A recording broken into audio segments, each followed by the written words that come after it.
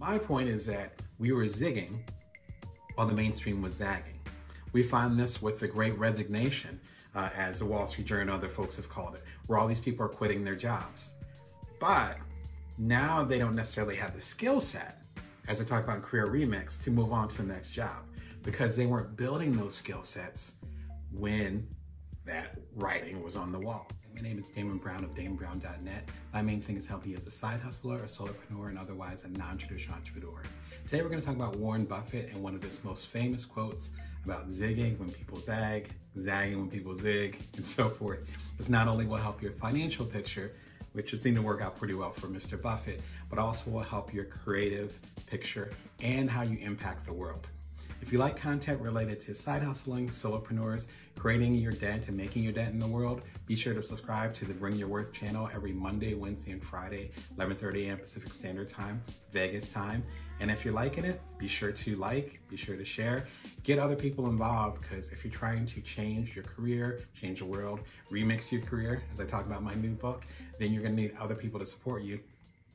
Make your team. All right, so Warren Buffett. He has this fabulous quote. I think about it all the time. It really was informative in my career. He says that when other people are fearful, be greedy. And when other people are greedy, be fearful. Warren Buffett is the head of Berkshire Hathaway. Hathaway? It's not Anne Hathaway. It's the other Hathaway. But he's in charge of one of the biggest funds. It might be the biggest fund, definitely the highest performing fund, I believe, in the history of America, at least. I can't speak for overseas. So he knows how to stretch a buck. He knows how to invest. He's become a little bit more conservative. He's gotten older because things are getting a little bit different right now, but he's still considered a legend. This quote means a lot of different things. In short, it means that when the mainstream is really worried about the future of things, that's when you start to invest.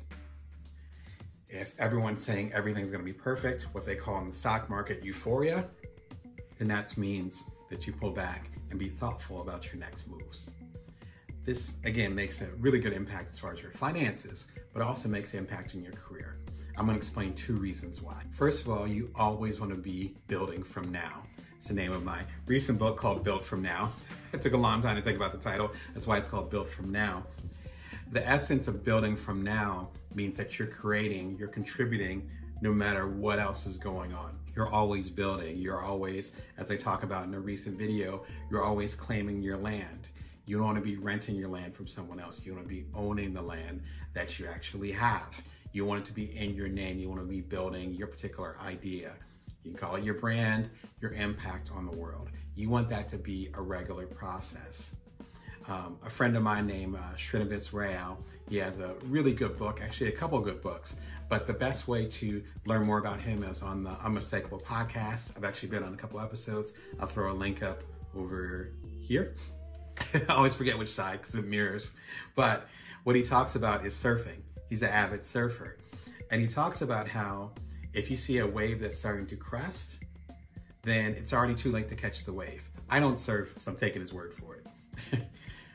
But if you start to see the inkling of a wave, or if you're already, more importantly, heading out off the wake, then you'll be able to catch that wave as it starts. And by the time you're there, you'll be able to fulfill that wave, get into the crescent, whatever terms surfers use, and to fully take advantage of it. We find this so often. I found this in a personal example with my work that I do with side hustlers, solopreneurs, and so forth. I've been doing this work since I became a side hustler, well, many years ago. My biggest side hustle was an app called Cuddler. My two colleagues and I started a company back in 2014. It was an app to connect people for hugs in the vein of Tinder and Grindr, but a platonic version of that. That became really popular. We had 250,000 users at our peak. We're on the cover of the Wall Street Journal. We ended up selling it about a year after we launched. It was at the exact same time that became primary caretaker of my wife and I's first baby.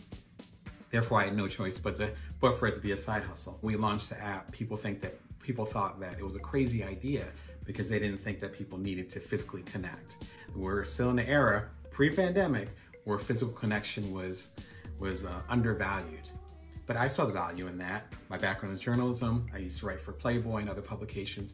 I've written books about technology and how it can facilitate intimacy. So I was able to see that as a co-founder.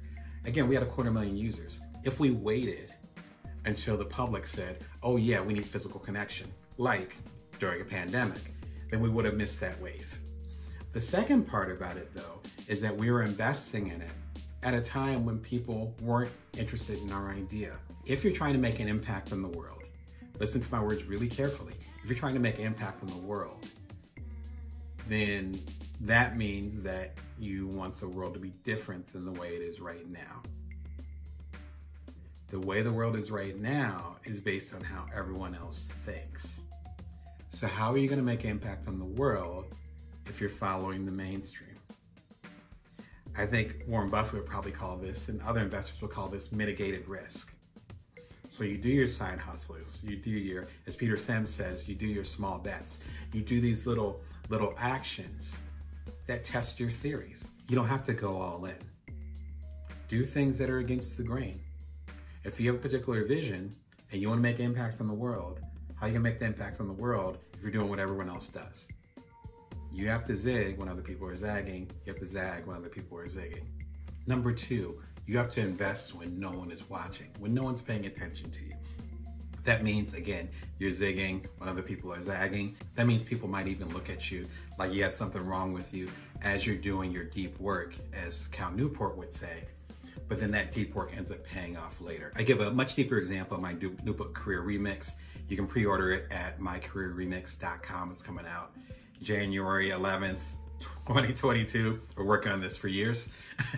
Hopefully you enjoy the book. But I give a much deeper version of the story where there were so many of us as professional public speakers who obviously when the pandemic hit with coronavirus 19 or COVID-19, then we couldn't be on the road anymore.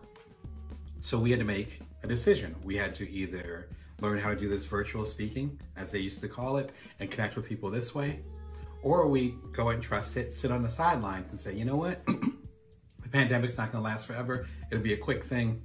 I'll go and get back on the road and make my money that way when I go back in person.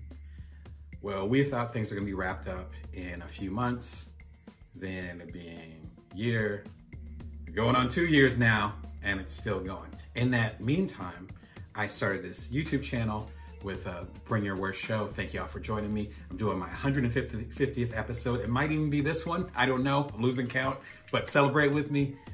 But this started during the pandemic. A lot of people that I respect that are public speakers on a much higher tier as far as audience, as far as pay, they started doing more virtual speaking. And in fact, some of them, including myself, are getting paid as much for virtual speaking as we would for in-person speaking. But that required us investing in the lighting setup, investing in learning YouTube, investing in updating our website, all these little details at a period of time when a lot of us were just waiting for this thing to be over. My point is that we were zigging while the mainstream was zagging. We find this with the Great Resignation, as the Wall Street Journal and other folks have called it, where all these people are quitting their jobs. But now they don't necessarily have the skill set, as I talk about in Career Remix, to move on to the next job, because they weren't building those skill sets when that writing was on the wall. It could have been the pandemic, it could have been the recession that happened when I was in grad school in the 2000s, and in 2008, it happened fairly recently with the pandemic. They're all opportunities for us to build, again, from now and create when we're not forced against the wall. That's how you prosper. The reason why this YouTube channel is doing well with Bring Your Worth is because I did it when it wasn't absolutely necessary. I did it because I felt like this is the next level to go to. I didn't do it from a place of desperation.